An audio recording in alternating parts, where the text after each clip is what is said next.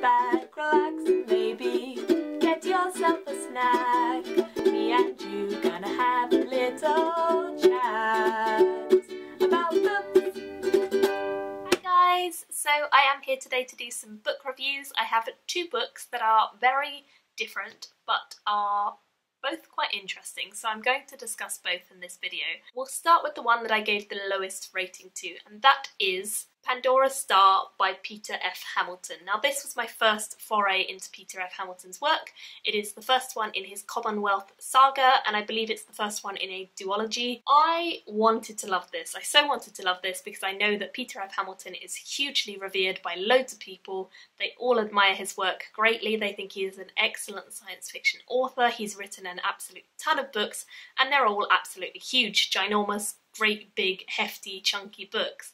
So if I had liked this, I would have had so much exciting stuff ahead of me to discover and enjoy and be a part of. Unfortunately, I didn't like this book very much, and I struggled with this one so much, and that was tough. That was hard because I did this as a buddy read with lots of people. I read it with Joe and Michael and Rachel, and Joe finished it and Joe loved this, and I knew that he kind of would because he's read other Hamilton works and enjoyed them a lot.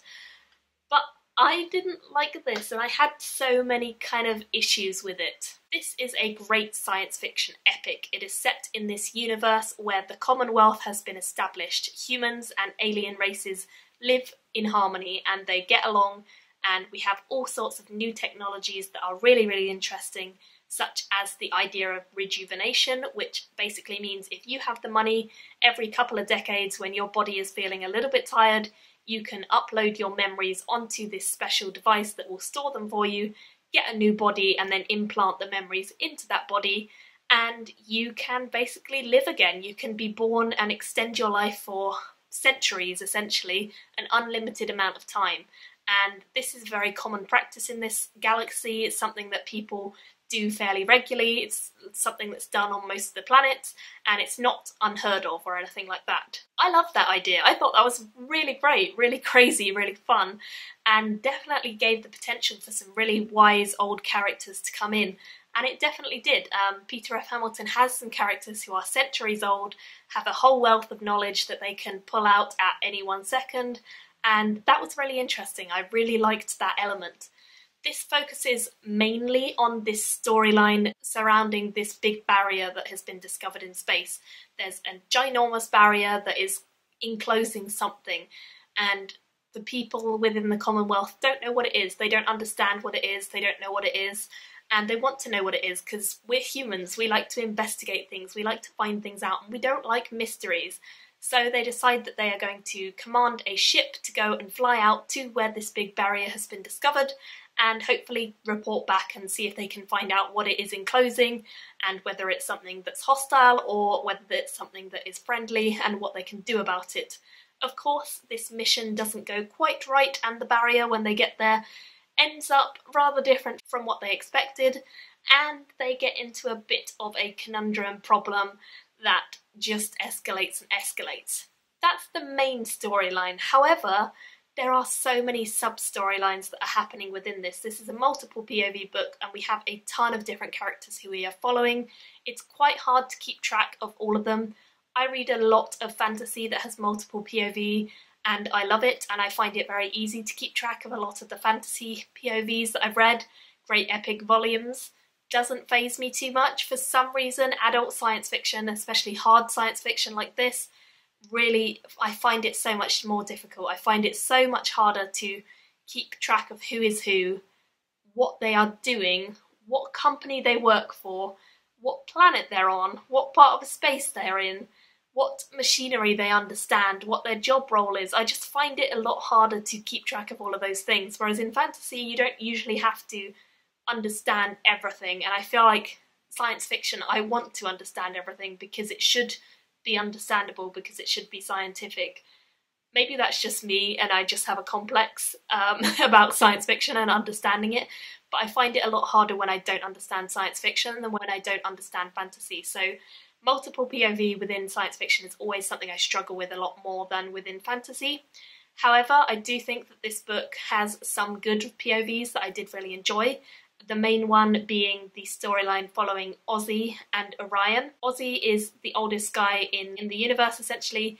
He has had many, many, many rebirths, rejuvenations, and he has many, many years of history that he can pull on, and he's been on all sorts of adventures all over the place. He's a very well-known name, and we follow him as he decides that he is going to go and try and find the Selfin Paths, which basically they are a race of aliens who have this sort of wormhole path thing that leads you through all sorts of places, and people get lost on the paths, and it's all very mysterious, it's all very weird.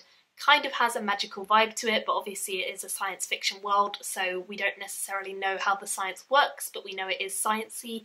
So for me, that one worked really well, and along the way, Ozzy is accompanied by a young boy called Orion who kind of tags along even though Ozzy doesn't want him there, and both of them go on this adventure through the paths. Now that storyline was my favourite by far. I was instantly interested in what was happening. I loved the alien race that we connected with and that we were talking to. I thought they were really, really, really fascinating, very developed, very comprehensive, and very cool and mysterious. That was the only storyline that I really connected with.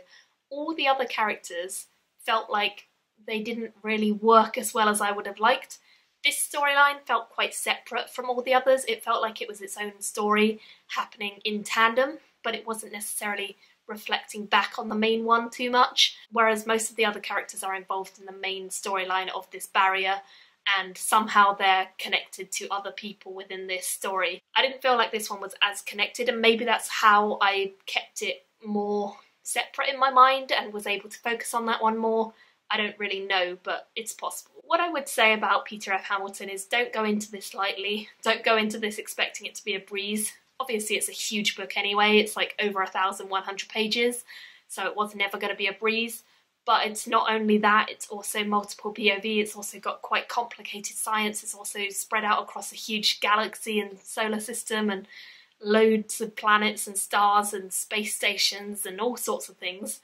And a whole cast of characters who are all very different, some of which have been rejuvenated, some of which haven't, some of which are in their first life, some of which are in their 100th.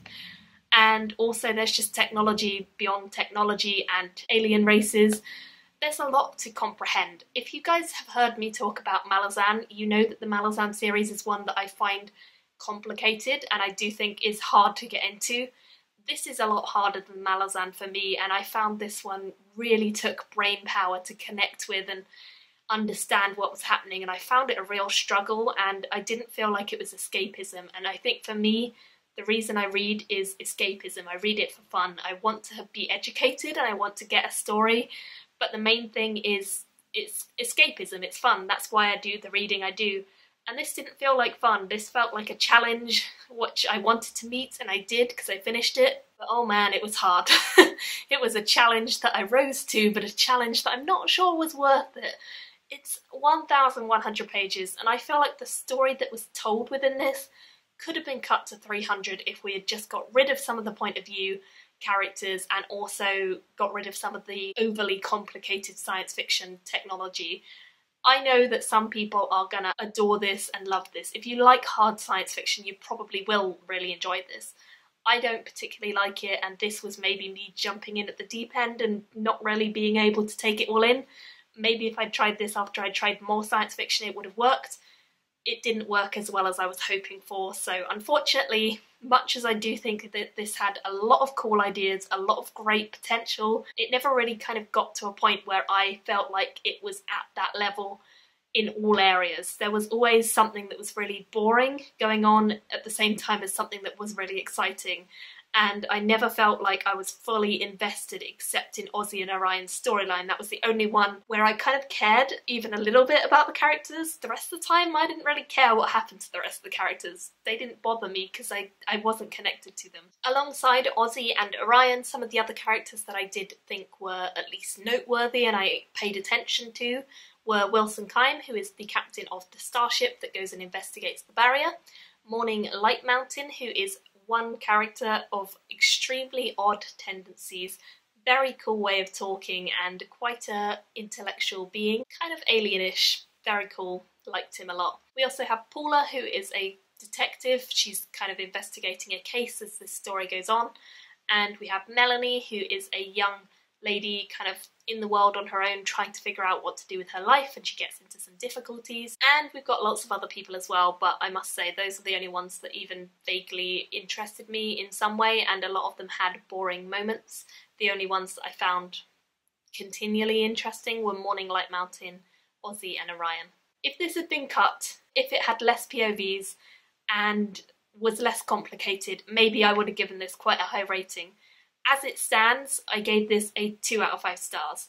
It was okay, it was readable, but I don't think I got all of it, and I do think it was a real challenge for me to get through, so I'm not sure I'm going to continue this series, and I'm not sure I'm going to pick up any more Peter F. Hamilton, I must say. This was tough. Maybe if he does some short fiction, like novella-length fiction, maybe I'll read that, because I feel like he has good ideas. But the extra page length was so intense, and it was such a long journey to get through this, so yeah, I don't think I'll be picking up any more in this series for quite a while.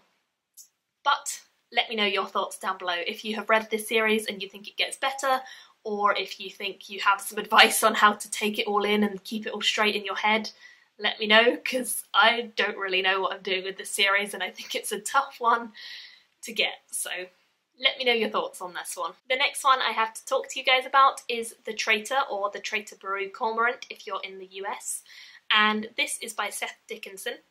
This story I was hoping to love and definitely wanted to love, but I was unsure going into it whether I would or not, because I had heard mixed things, and I know that it's quite a divisive story. I actually ended up falling quite in the middle with this. I really enjoyed the character of Baru as a young child, which we meet right in the beginning.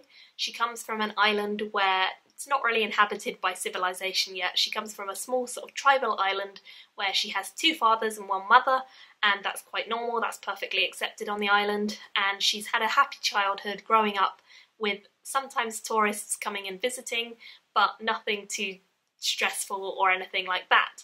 As time goes on, she becomes a very inquisitive child, she becomes a very quirky child, she has thoughts and ideas, and she's a very intelligent one, and people start to notice that, particularly the strangers who keep coming to her island as tourists and trading with the people who live there, start to notice and take an interest in her, and when they finally decide that they are going to invade and take over the customs and culture there and change it to what they want it to be, they take Baru away and educate her and turn her into a product of themselves.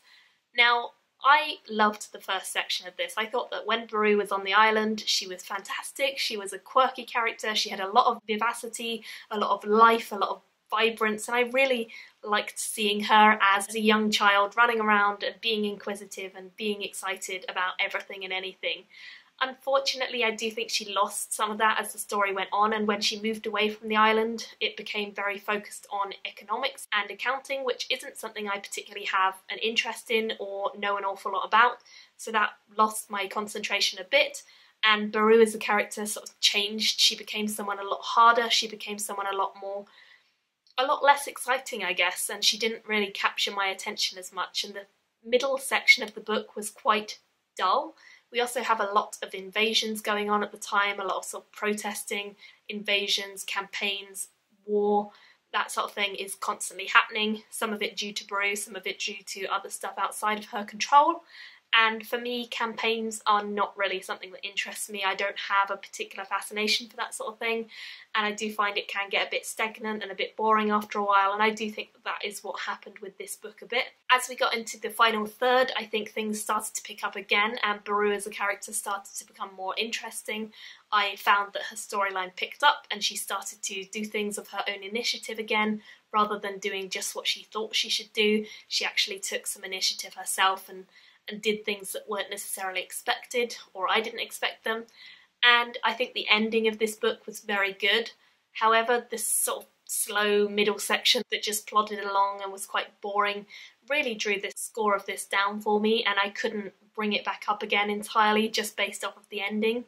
The beginning and the ending of this really did hook me in. I liked them a lot. I thought both were exciting and had some great twists and were showcasing Baru as a great character, whereas the middle section I felt like she lost her way a bit, and I think that's intentional, but I do think it suffered because of it, and I don't think it really connected with me, and I don't think that I really found her as a character someone to be looked up to or sympathised with because of the decisions she made. I think she made some decisions that really didn't help her and were silly, and I didn't think that she should have done them.